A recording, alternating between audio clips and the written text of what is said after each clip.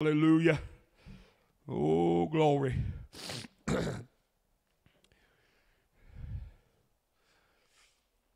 Jesus has been healing in Matthew chapter number 12. I preached to you last week about that. He said, if you'd have learned what this means, you knew what this means. I will have mercy and not judgment. Y'all remember that? Amen. And here's these same old Pharisees and all that. The Pharisees held counsel to destroy him. And he leaves out from there. After verse 7, if you had known what this means, and I will have mercy and not sacrifice. Great multitudes followed him, and he healed them all.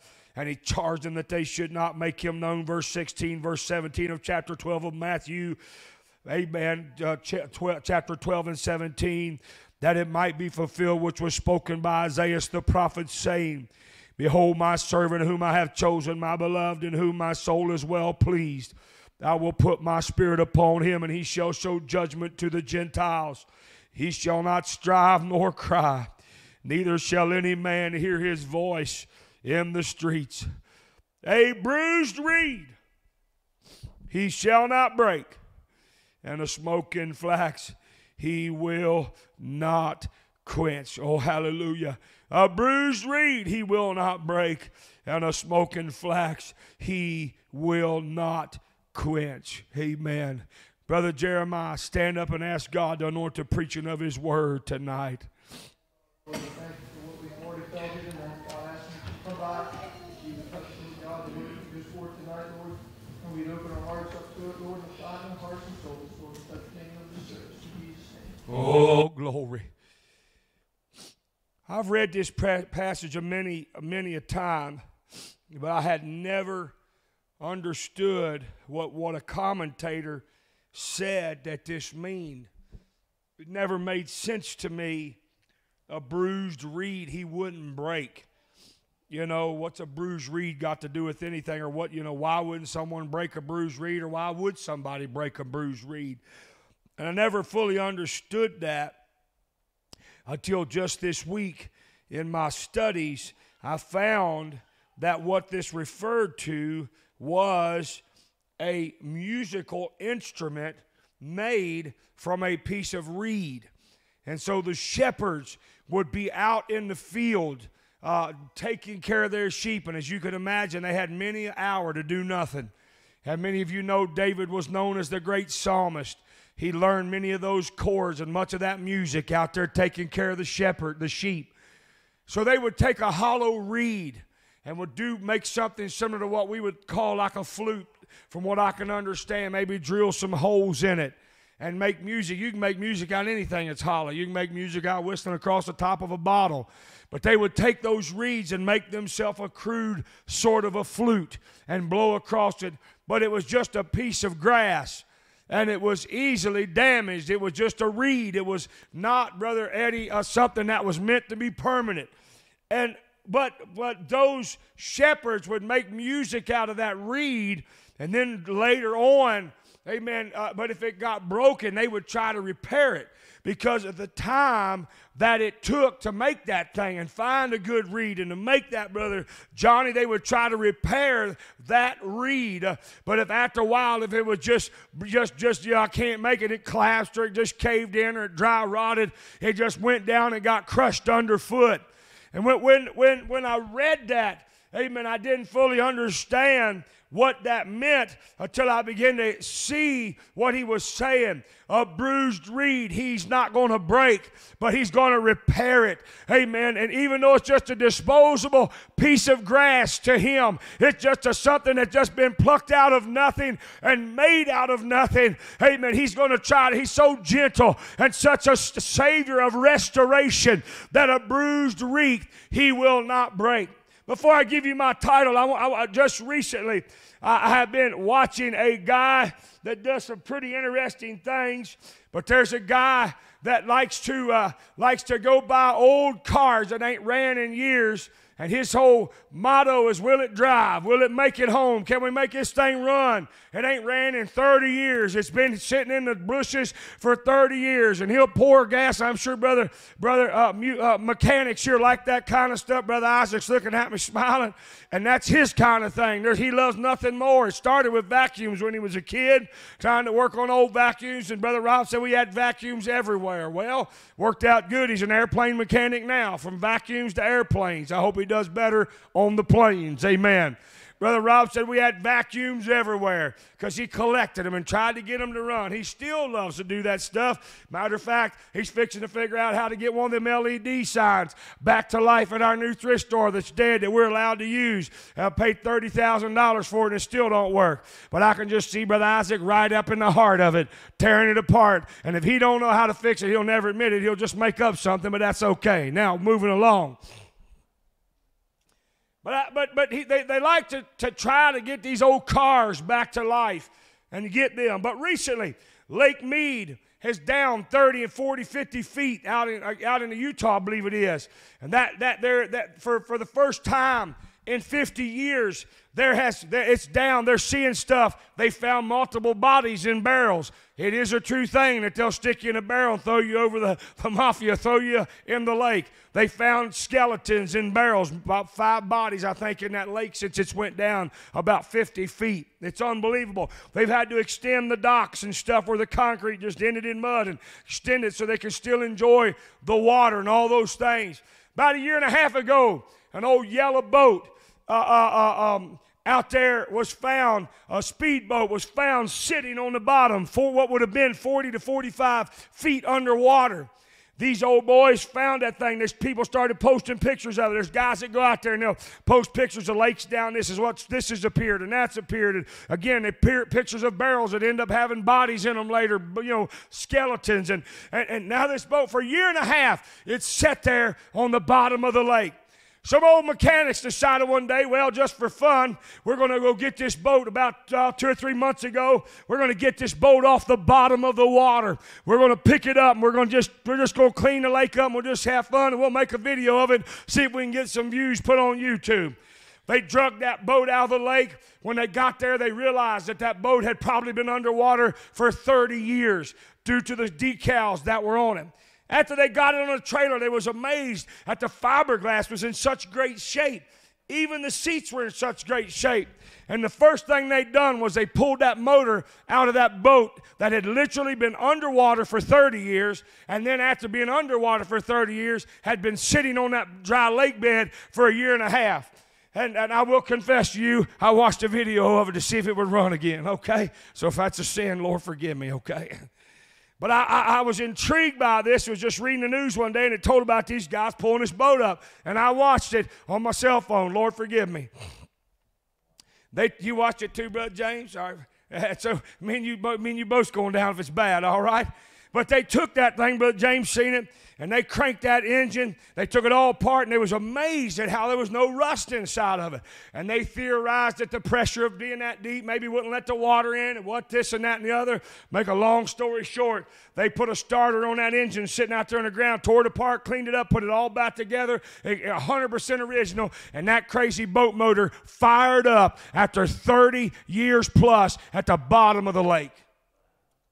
So then they went a little farther, and they put the motor back in the boat, and they said, will it float? And they had the seats redone, and they took that original motor and that original boat and put it back in the water, and sure enough, that boat ran and flew out across that lake again for the first time in 30 plus years. Then they was very intrigued because when they took it out, they realized the boat had to go down the rear end first. It sunk because everything had went up inside the bow, up underneath the front, and it was kids' toys and baby toys and all of those things.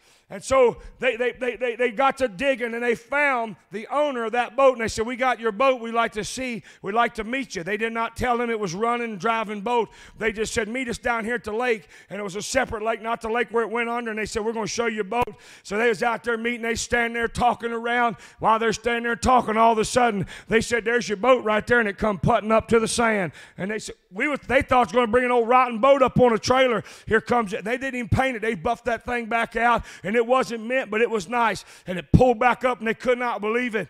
So they got them back in it, took them for a ride in it again, and they said, now we got to know what the story is on this boat. And they said, and they began to cry, and their voice began to quiver. And they said, that was a day I thought we was all going to die. And they said we was out in the water and said we was having a good time, and we went out between them rocks and went around the curve and went right into a storm that we had no idea was anywhere around. Waves 4 and 5 foot tall. A gale come out of nowhere. We turned and headed for the dock, and he said I almost made it because that boat, them speed boats are very shallow to the water. And he said a wave swamped the engine and cut us off. He said everybody was heading ashore. He said I put life jackets. He said I had a 16-month-old baby, a 3-year-old, and my wife, and he said I was putting life jackets on everybody, and he's crying in tears. He's remembering 30 years back, Brother James, last time he's seen this boat, and he said they was just driving by us. I was waving, I was screaming. A big sightseeing boat that was fine. The 5-foot waves wasn't going to sink. It went right by us and said, we've called for help to come for you. We've called for the rescue boat. And he said they're driving by. He said they made the mistake of turning back around and coming by me. And he said I threw a rope out there and wrapped it around the rail whether they wanted it or not. And he said I took my kids and literally threw them up on the dock of that sightseeing boat. I threw them over the rail. And he said I threw my wife, pushed her up there. And he said about that time the rear end of that boat went under the water. And he said as it started down, I clambered and clawed. And he said I launched myself off the front of that boat and landed right across that rail and broke ribs and everything else. And he said that's a day, tears down his eyes, that I thought we was going to die. And he said I never dreamed. He said we come back and look for it. We dove for it. He said but where you found it was so far, the currents carried it so far away. We dove. He said my brother was a diver. We tried to find it when the storm went away and get it back up, and everything. And 30 years he thought he'd never see that boat again, much less ever ride in it. But you know what that old boy did that day? He got in that boat and rode in that boat again. Hallelujah. Hey, but I want to preach to you if the Lord to help me for a few minutes tonight on it'll still make music. Hallelujah. It will still make music. A bruised reed he will not break. Amen. And a smoking flax he will not quench. I want to tell you we serve a God tonight. You think that's something, Miss Betty, that a man could pull a boat off the bottom of the water and restore a motor and make it run again? Amen. A man take a car sitting 30 years and get it to start and drive. I've always been amazed by a mechanic that would take a bucket of bolts out of a field, a rusted down car, and restore it to a glamorous antique. Amen. But I want to tell you about a Savior tonight. Amen. Most men that restore cars will only restore something that's rare. They'll only restore something of value. Amen. But nobody really cares. If there was 1 million of them made, I'm not going to try to restore that. I'll just go buy one over here. But could I tell you, I serve a God tonight, amen, that's in the business of taking men whose lives are bruised, who the world says they're worth nothing, that says, I believe that'll make music again. Hallelujah. I can restore that until it becomes something, and it does something for me. Hallelujah. I want to preach to you tonight. Amen. He's a Savior that won't break a bruised reed. You want to know why? Because he'd rather make music, amen, than break the reed. Hallelujah. He'd rather repair, amen, what's left. Glory to God. I said he'd rather turn it around and do something special with your life. And if you're watching tonight or you're listening tonight and the devil says you're beyond repair, you'll never play the guitar again, you'll never sing again, you'll never shout again, you'll never do nothing for God again. I want to tell you, don't know the God I serve, a bruised reed he will not break. Hallelujah. Woo. Come on now. Just going to go out there and scrap it. Let's just clean up some trash, Brother Tyler. We'll just take a video of us getting this old boat off the bottom of the lake. But somewhere along the line, someone said, you think this thing would ever run again? You think this thing would ever drive again? You think this thing could ever have life again? Could I preach to you tonight? Amen, that the devil will take a man to the bottom. The devil will take a woman to the bottom. I feel like I'm preaching to somebody tonight, and they may not even be sitting in this room. They may be sitting on the couch crying. I'm telling you, but I'm preaching to my church that you and I can't give up on people. Amen. Too many times we're too quick. Amen. To grind the reed out. Amen. That bruised reed's never going to do nothing again. Amen. Who cares? Stomp it underfoot and break it off. And we give people up and we say they're too hard. They'll never be saved. They're never going to want to live this old time way. Amen. You're good thing we're not Jesus, ain't it? Amen. Because I'm telling you, he never gives up like we do. Yes, there's a line you can cross. And yes, there's a mercy line that God has. Could I tell you today, he told us that we had to forgive our brother 70 times 7 in one day. And if he told us to do that, how much greater is his mercy tonight? How much larger is his grace in this place tonight? And I want to tell you what he said tonight. Amen. When you say it's worthless, when we say it's a piece of trash ready to be thrown away, you know what he says? It'll still make music. Hallelujah. Lift your hands and worship God. Woo! Are y'all in the house tonight? By the rivers of Babylon, there we sat down. Yea, we wept when we remembered Zion. We hanged our harps upon the willows in the midst thereof. For they that carried us away captive required of us a song, and they that wasted us required of us mirth, saying, sing us one of the songs of Zion. And they said, how shall we sing the Lord's song in a strange land? Amen. What is it, Brother Brett? Amen. A group of Israelis, amen, that sinned against God and got carried down to Babylon. And they tried to sing the Lord's song. Amen. But they couldn't sing the Lord's song in a strange land. And they were overwhelmed with grief. They were overwhelmed with guilt of their sin. Amen. They overwhelmed with the tragedy of it all. I said they were overwhelmed with it all. But could I tell somebody tonight, amen, that after a while, amen, there was news. Because you know what God said? Yeah, I'm going to let the enemy take you. I'm going to let the enemy punish you. I'm going to let the enemy deal with you because of your sin. Amen, but don't worry. I'm bringing you out of captivity one of these days. I'm turning it around one of these days. Oh, you're going to need to get that harp, amen, down off the willow tree. I want to preach if God will help me tonight. And maybe tonight your harps are hanging. And maybe tonight your song ain't singing. And maybe tonight your strings seem rusty. But I'm going to tell you, God ain't going to give up on you because a bruised reed, he will not break. He says that'll make music again. That'll sing again. That's going to shout again. I'm going to use that one more time. Hallelujah. Woo!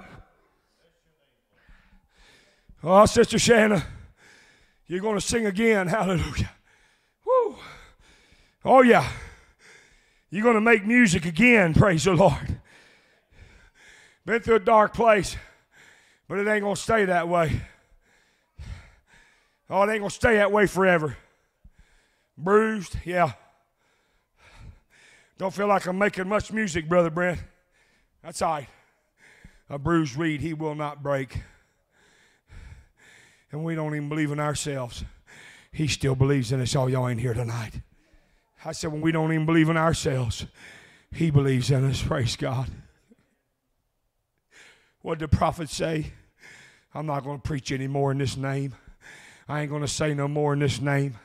I ain't going to do it. I ain't saying nothing else. I'm empty. I'm broken. I've preached and ain't nobody listening. And all of a sudden, amen, I heard him say it was like a fire shut up in my bones. And he got the pen out again. How about the psalmist David in Psalms 51? Creating me a clean heart, renewing me a right spirit, oh God. Amen. I'll never write another psalm. I'll never pick up another pen. Amen. My writing days is over. I've committed adultery. Amen. I want to tell you, it wasn't the last psalm he ever wrote. And it wasn't that. Not only did he write more psalms, but he wrote some beautiful psalms. Somebody shout glory. And could I tell somebody tonight that may be down? Could I tell somebody tonight that's saying, God, are you going to use me? God, are you going to help me? Is there any hope for me? I just want you to know what he says tonight. You're going to make music again. Hallelujah. Y'all ain't helping me preach. I said he says you're going to make music again. Amen. Because a bruised reed, he will not break. Hallelujah. Woo!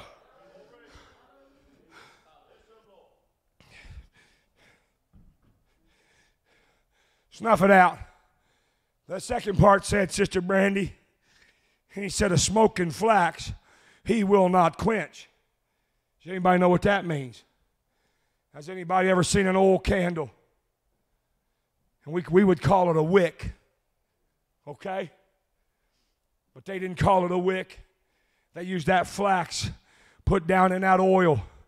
And when the oil had run dry or the wick had burnt low, it didn't just do nothing but smoke. Well, if you know anything about smoke, I like fire and I like light, but I don't like smoke in the house. Huh? Just recently, my damper messed up, and you would turn that damper on that wood stove straight up and down, and you could hear it rattling in there, and it was still flopped over, and smoke's pouring out the door. That stuff stinking. Get in the basement and everything else. I don't like smoke. I like fire. Are you hear me?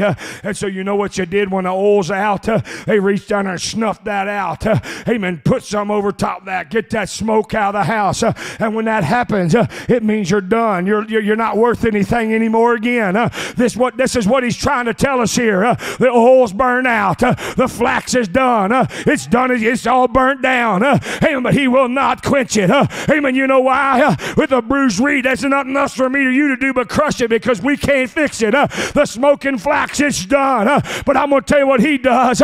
He pours in some more oil. Hallelujah. I said he pours in some more oil. Amen. I'm preaching on he'll make music again. He'll make light again. I wish I could preach tonight up in this house. Amen. You're about done. You just felt like you're smoking. Amen. That's all you was when you came here, boy.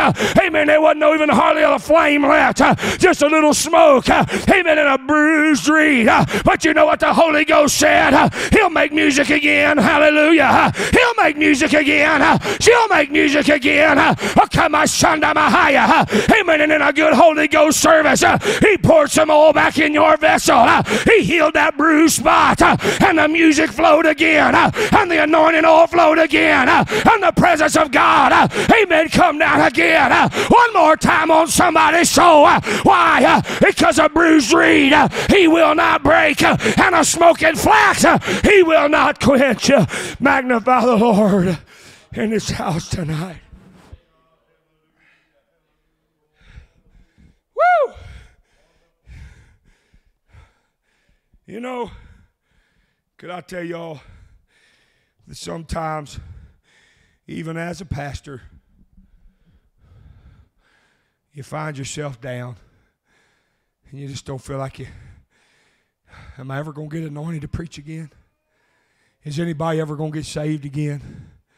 Are we going to have revival again? Huh? And even as a pastor, brother Matthew, coming into church sometimes, you just feel like I'm just smoking, that's all. Ain't no real fire. Just a little smoke of what used to be. Hello, living on memories. Is anybody in the house tonight? Oh, don't feel like much music is coming out. And what is coming out is way off tune. And things ain't just right. Why? Because we got a bruised reed on our hand. Amen. The oil's run low. The flax is just smoking. Oh, but I'm so glad that God ain't like others. And even for the preacher and the pastor, he says, hold on, preacher man. I'll put some oil back in you. I'll make you want to preach again. I'll put a joy back in you again. I'm trying to preach to somebody. I don't know if I'm helping anybody in this sanctuary tonight, but I'm trying to tell somebody in this church, amen, that God wants to put all in you, and God wants to fix you, and God wants to heal what's bruised, and I'm feeling better than you're feeling right now, and God wants to anoint you one more time, and God wants to use you one more time, and God wants to take you places one more time. Get that harp down off the willow tree. I said, get that harp down off the willow tree. Amen. And strum down on that thing one time. Because God wants to make music through your life one more time. Give God the praise in this sanctuary tonight. Woo!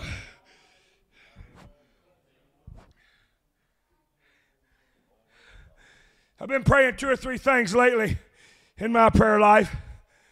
Number 1, seek ye first the kingdom of God and his righteousness, and all these other things will be added unto you.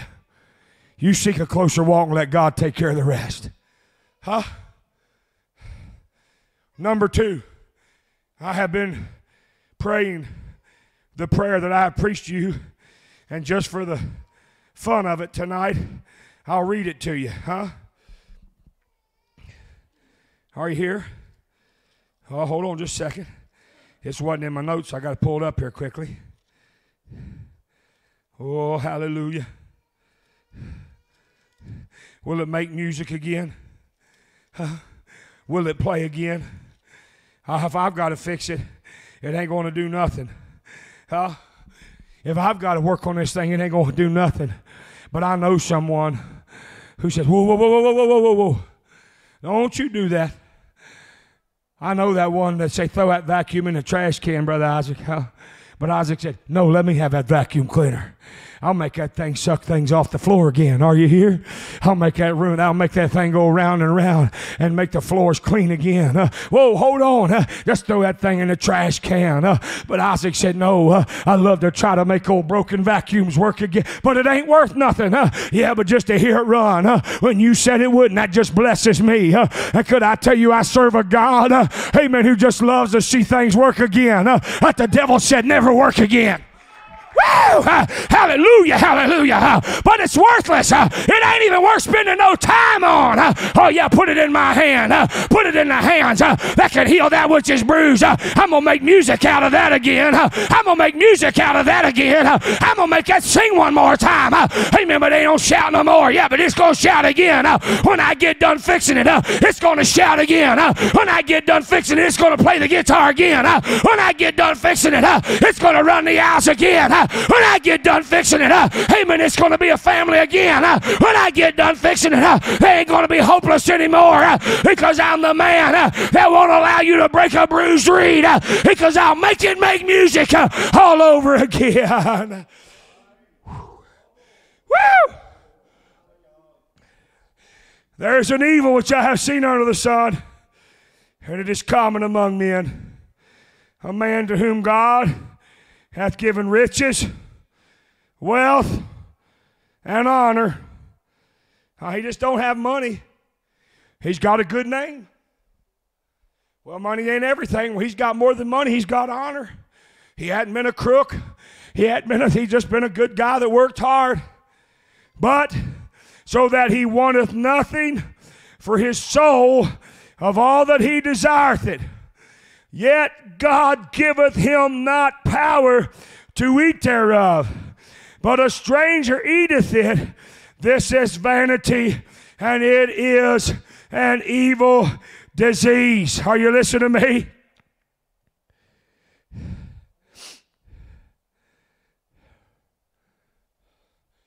And I've been praying, God, give me power to enjoy what you have given me. Are y'all here? Power to enjoy. I don't have the riches, the wealth, or the honor, praise God. But I got a lot of good things in my life. One of the things I got, Brother Johnny, is a good wife right there. That's a good wife. I got a great wife. Brother High, another thing I got is 3 wonderful children. Hey, and I will just say 4 wonderful children. I was going to say one other, but we'll say 4 wonderful children. Hey, man, that God has given me. Not one of them strung out. Not one of them's out there. Both my boys are still married to their first wife, and I don't not knocking anybody that's in, you know. Hey, but I got 2 grandsons. That's awesome. Are you listening to me? God, I'd like to have power to enjoy this. Huh? Woo! I've got a few old good cars. I got an old boat out the house, an old camper. I got a nice place out there on 30 acres. And yes, when you drive to my place, you got to drive through a little bit to get to it. Amen. Sanford and Sons lives all around me. Amen. But when we get out there, I got 30 acres that God gave me. I paid for it. I ain't going to tell you what I paid for it. Hallelujah. A certain amount. The gas company come through and gave me back every dime I paid for it. Amen. To put a right of way through it. I still own the gas line right away. They just got a right away, and they paid for the 30 acres that God had already almost gave me. So I don't even have a dime in the 30 acres. Are y'all listening to me? What are you saying, Brother Brent?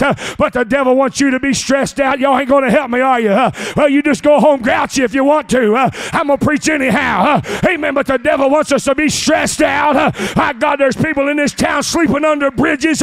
There's people in this town that ain't got food to eat. There's people in this town got real problems. And I'm not going to try to say there ain't few in here got some real problems, and then there's others that's just allowed the devil to take life's problems in your life and cause you not to be able to enjoy anything that God has given you. But I asked God, Lord, would you grant me one thing? I'd like to make a little music. I feel the Holy Ghost of preaching. Y'all ready to go home? I said, I'd like to make a little music, son. I don't want to be down all the time. I don't want to be stressed out all the time. I don't want to grant God to feel the Holy Ghost. I said, I'd like to make a little music in my ministry, Brother James. I'd like to have some power to enjoy what God has given me. Woo!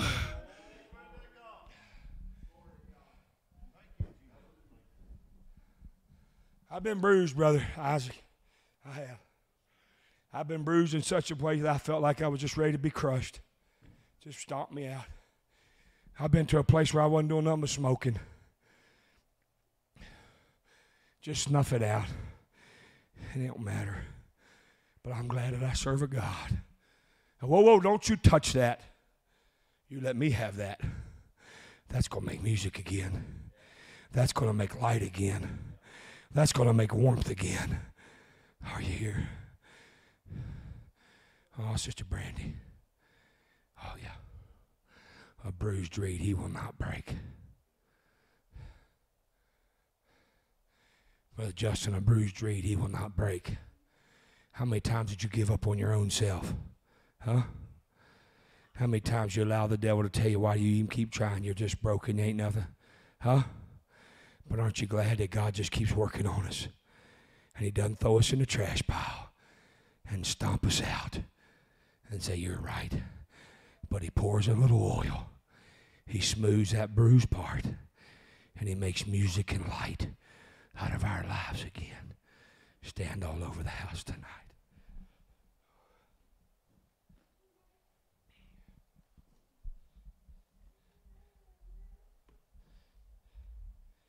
Have you ever been around someone? I just felt the Holy Ghost speak to me and read this again. There's an evil which I have seen under the sun, it is common among men. A man to whom God hath given riches, wealth, and honor, so that he wanteth nothing for his soul of all that he desireth. Yet God giveth him not power to eat thereof, but a stranger eateth it. This is vanity. It's an evil disease. You know what's sad? There's people in this church that want their marriage to be healed. There's people in this church that want God to touch their marriage, but they're not getting any cooperation on the other side. But there are some in this church that don't want your marriage to get any better. You don't want it to be healed. You're not going to change come hell or high water. They can take you or leave it. I got a little kickback on that. Do we need to say it again? When you hit a stump, you back up and hit it again. Some people don't want it. And God could heal some of your marriages, but you don't care. You don't want to be a better man. You don't want to be a better wife. You could have a great life. And some of you will die miserable because you won't allow God to heal what's bruised. I don't want everybody to shout at once. Leave room for others. Brother James, there are things in your life that are very sad. There's nothing happy about them at all. But I'm glad every time the Lord gives you an opportunity to enjoy what you do have. Huh? You hear me? I'm going to tell you, there's some things that in your life, in your wife's life, is tragic. They're just sad. There's no good way to put it. But you know what I'm saying, Brother James? God will make music in your life. He'll put a smile on your face. If you'll say, Lord, I want power to enjoy. I don't want to be depressed all the time.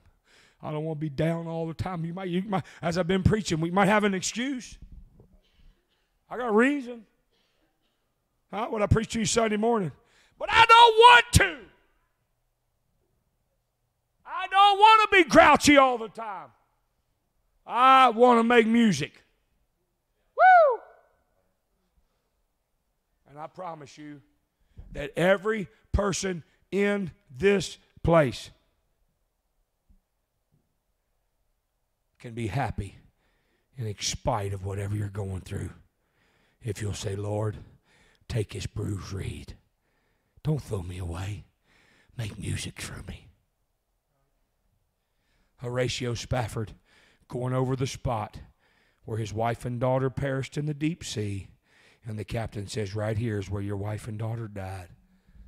Picked up his pen and wrote, when peace like a river attendeth my way, or when sorrows like sea billows roll, whatever my lot, thou hast taught me to say, it is well with my soul. Now you listen to Brother Brent. Every one of us, I've told you, start with me, every one of us get bruised. Every one of us get down. And that's okay. I'm not kicking you for being down. They're not kicking you while you're down. But I'm telling you, we serve a God, and we don't have to stay down unless we just want to. How many thinks Brother Ronnie has a lot more than cologne? He's got a lot of joy, don't he? How many times you had cancer, Brother Ronnie? Several times.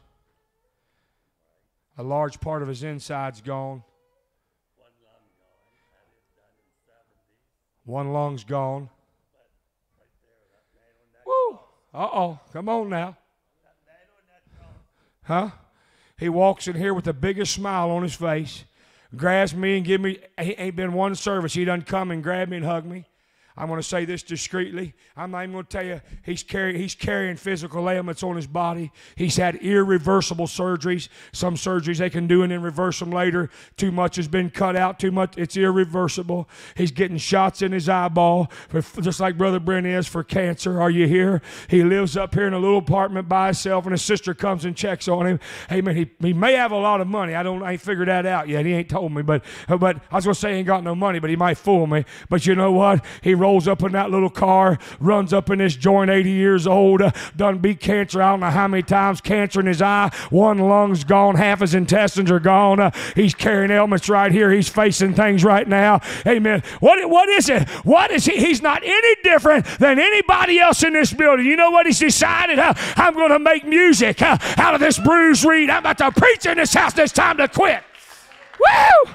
By God, and I go home and lay in the bed and say, God, I can't get up.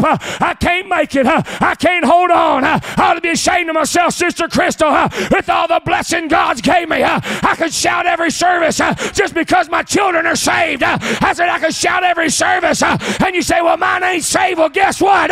You can shout every service because you're saved. Hallelujah, hallelujah, hallelujah. And you shouldn't have been. And you should have been in hell. Great God, help me to preach in this house tonight. I'm here to tell you, bruised reed, he will not break. He wants you to make music out of your life again. Lift your hands and worship God in this sanctuary. Woo! Oh, glory to God. Hallelujah. Give me power to enjoy, God, what you have given me.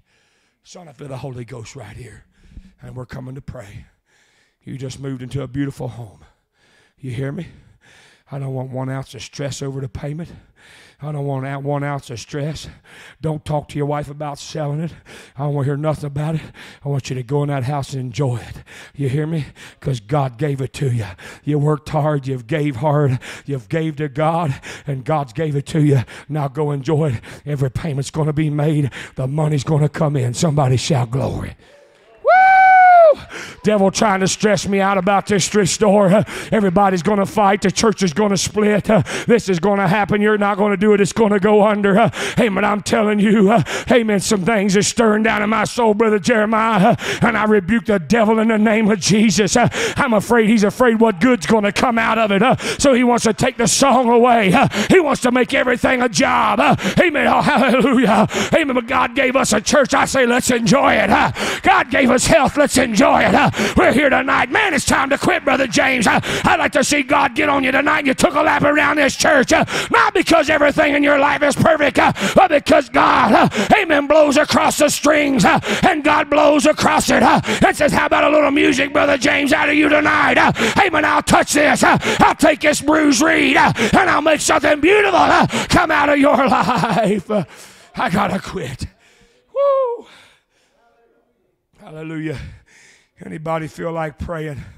I'll pray for you, Brother Eddie. I know you worked all day. Amen. I'll pray. Come on, let's fill these altars tonight. Hallelujah. And let's ask God to give us power to enjoy. Let's ask God to bring something beautiful out of that which is broken. Oh, hallelujah. Hallelujah. Hallelujah. Hallelujah.